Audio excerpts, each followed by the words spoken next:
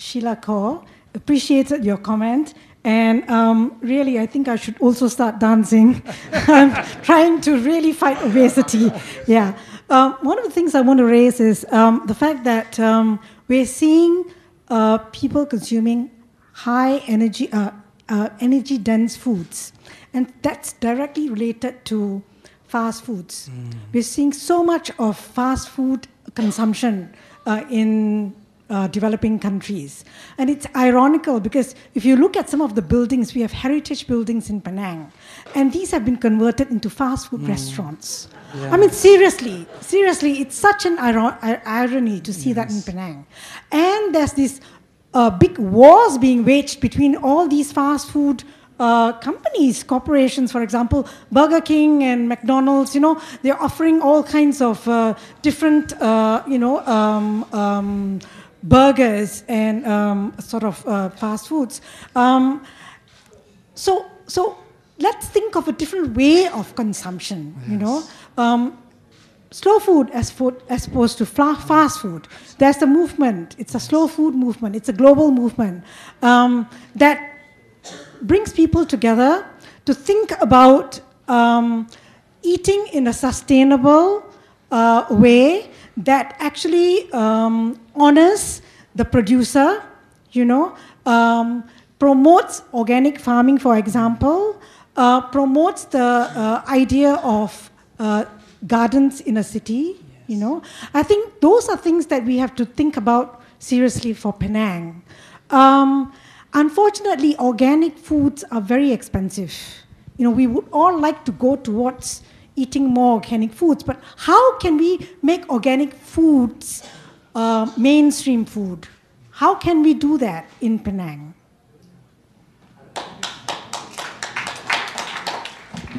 I think this is enormously important. We were having some discussions last night about the slow food movement, and I know there's other local interest on that as well. And I think it's a very important juxtaposition between fast food and slow food. And in many countries like United States, Australia, Canada, people say they haven't got time to prepare food and to cook because they're too busy. But what are we actually assigning the time to? Like we're rushing around, we're spending a lot of time in the traffic, getting to and from work in the motor car. We're spending a lot of time earning money to pay for the motor car. One of my colleagues worked out that if many Australians spend a whole day of their working week, 1 out of 5, earning money to pay for the motor car, they could actually walk to work in those hours, do away with the motor car altogether, earn less. And it's because that motor car has a lot of hidden costs that we're not encouraged to think about. It's not just putting petrol in. It's purchasing the car, depreciation on the car, all those things. So we end up with this very busy life.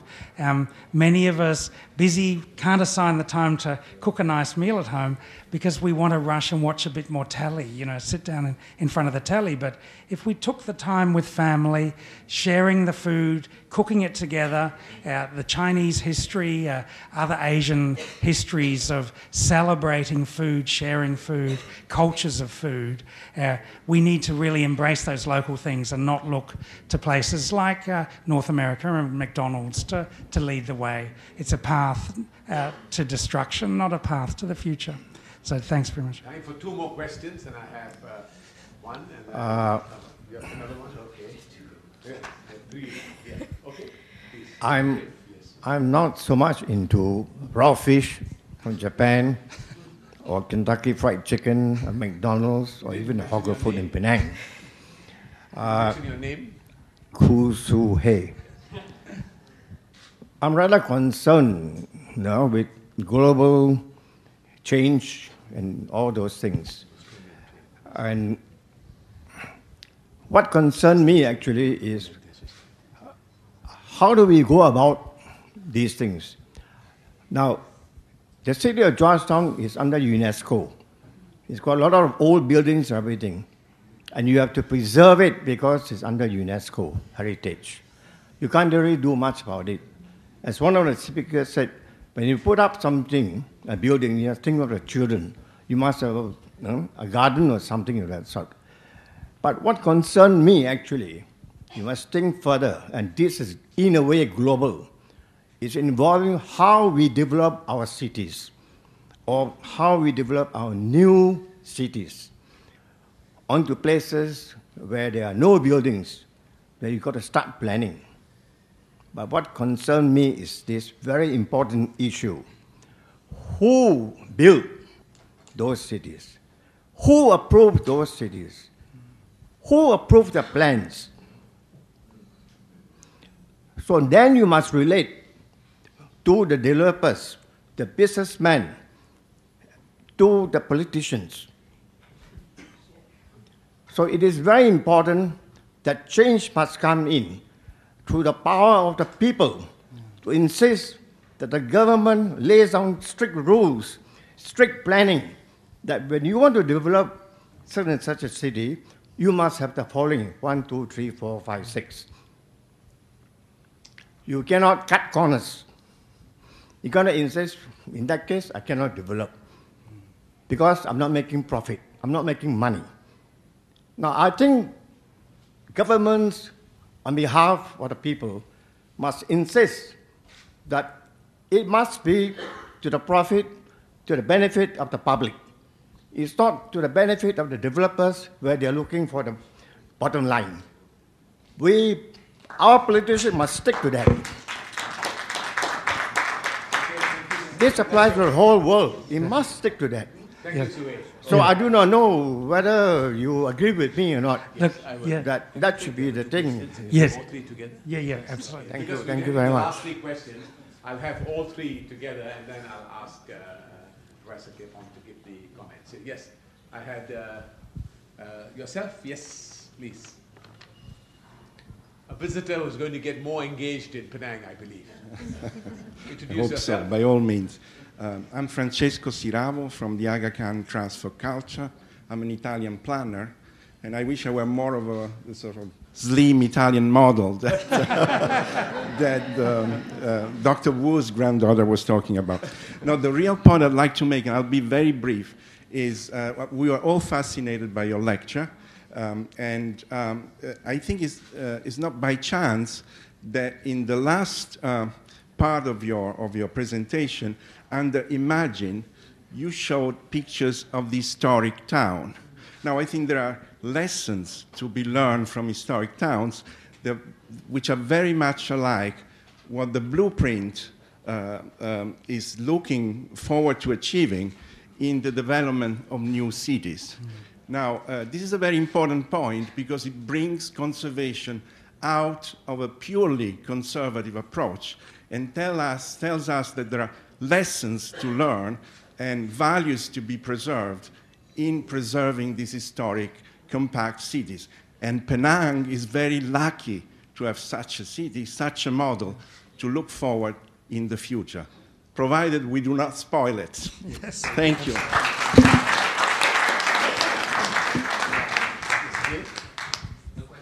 That's the last, yes. Yeah? Thank you so much. Yes, go ahead. Stand behind him, please. Go ahead. Get ready, then we won't forget you. Thank you so much for a wonderful afternoon, and thank you, Tony. Yes, and please. Thank you to my boss, Dr. Anwar, for making all this happen and for creating the Lien-Teh Society and this inspiring afternoon. What we've been talking about is the need for an attitude change in order that we embrace the challenges for the future in order to improve public health.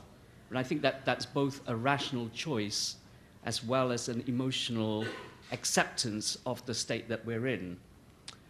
What I really wanted to find out was whether you could identify a few low-hanging fruit in terms of public policy initiatives that could build confidence amongst communities, amongst this new integrated way of planning for future healthy cities that could yield some benefits in the short term so that momentum could then develop into a, to use a cliche, a paradigm shift or a game changer and that kind of thing. I think with the complexity of modern life and with the challenges seeming so overwhelming, I think we are all at a little bit of a loss. And I think in terms of public health, perhaps the focus could be on things that are attainable in the very short term.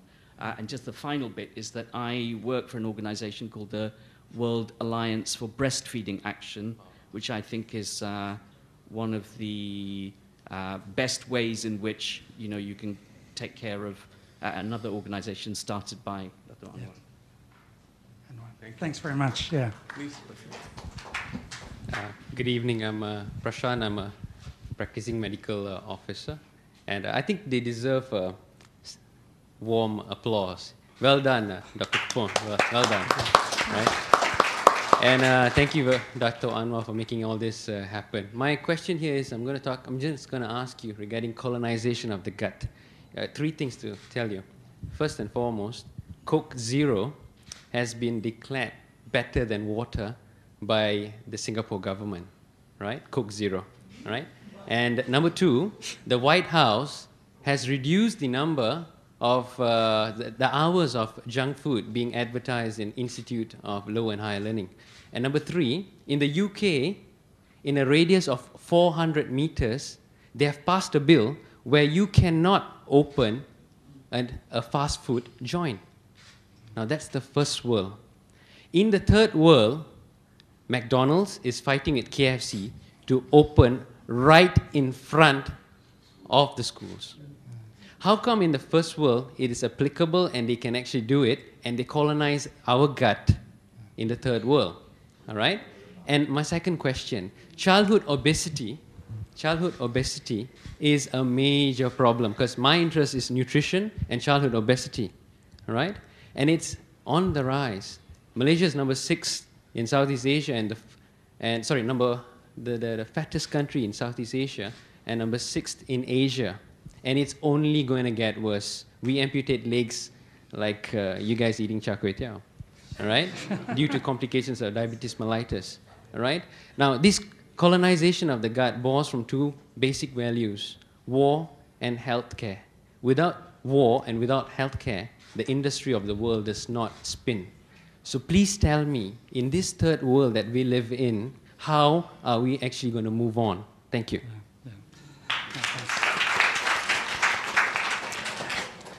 Thanks for those. They were all important observations and questions, and I'll make some reflections on them, and then perhaps we can take it up later afterwards as well.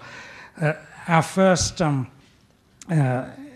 observation, I think, the comment that governments need to take some responsibility is enormously important, and I think that Dr. Wu would have been delighted to hear you say that today, because if he was here with us, he would very clearly see a role for governments in this, and there's no doubt that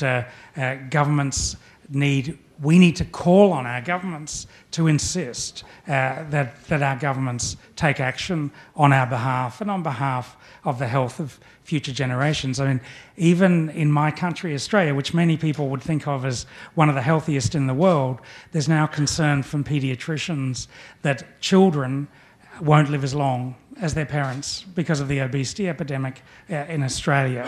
So what sort of future are we passing on? And we must ensure that our governments are active. Lessons from history, absolutely. And I couldn't agree more that the compact cities, the historical cities, were laid out and designed before there was the motor car. There was just the people and the odd horse and a few rickshaws, and people were moving around. They were still doing it very adequately. And I'm quite interested in a UNESCO town like such as this to be thinking about how we might work with UNESCO to connect the heritage side to UNESCO's Man of the Biosphere program, because I don't see that connection being made within UNESCO, and perhaps Penang could provide an example of making those connections more strongly between heritage and sustainability.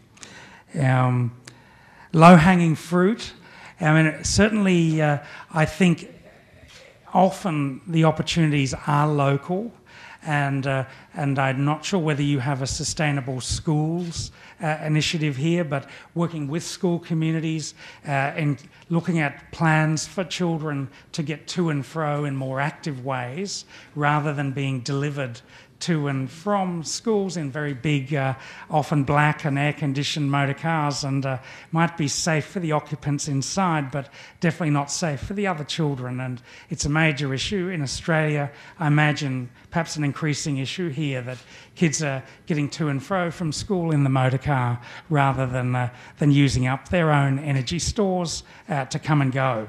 And so thinking about schools, about growing food, kitchen gardens in schools, a lot of it can play out at that micro level and creates opportunities that can then be scaled up to the community level.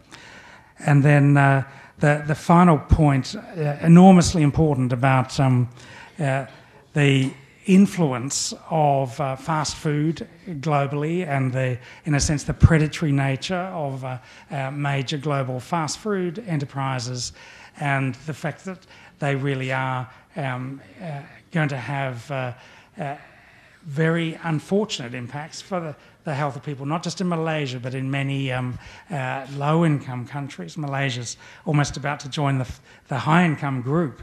So it's not just a first world problem, it's not just a middle-income problem, it's not just a low-income problem.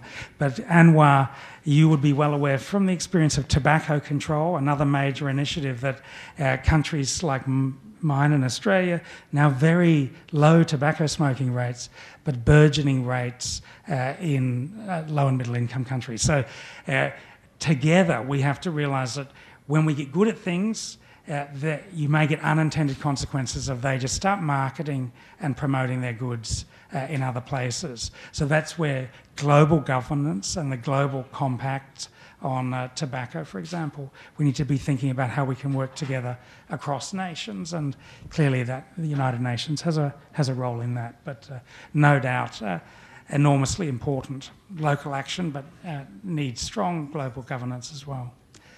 So thanks very much. Thank you so much, Professor.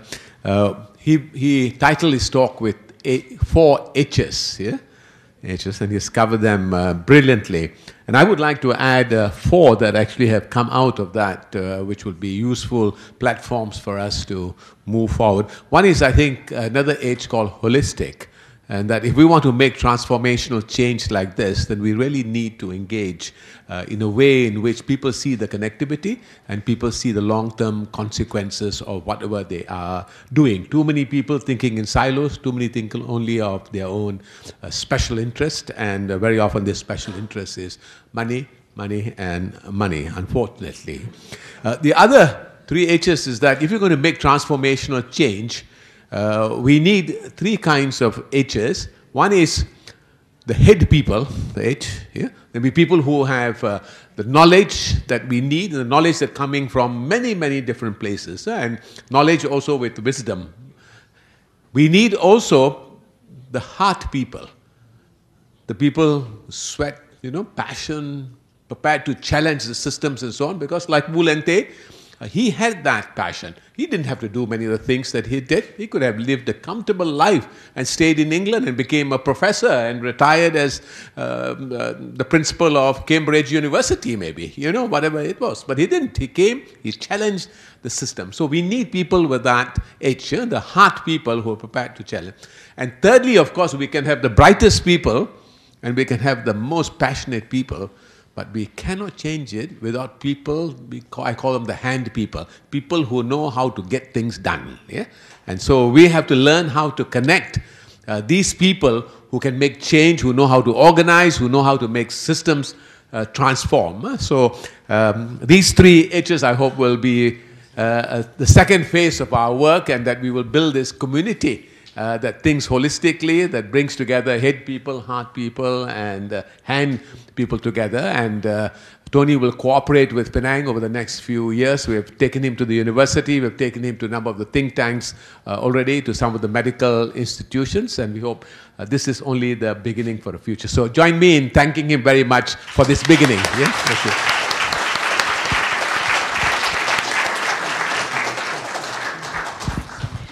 Thank you everyone for all the interesting questions posted. Before we end the event, we would just like a small group photo. So we would like to invite Ms. Ooi to join Professor Capon and Dr. Anwar on the stage, Dr. Alex, professors, for a group photo.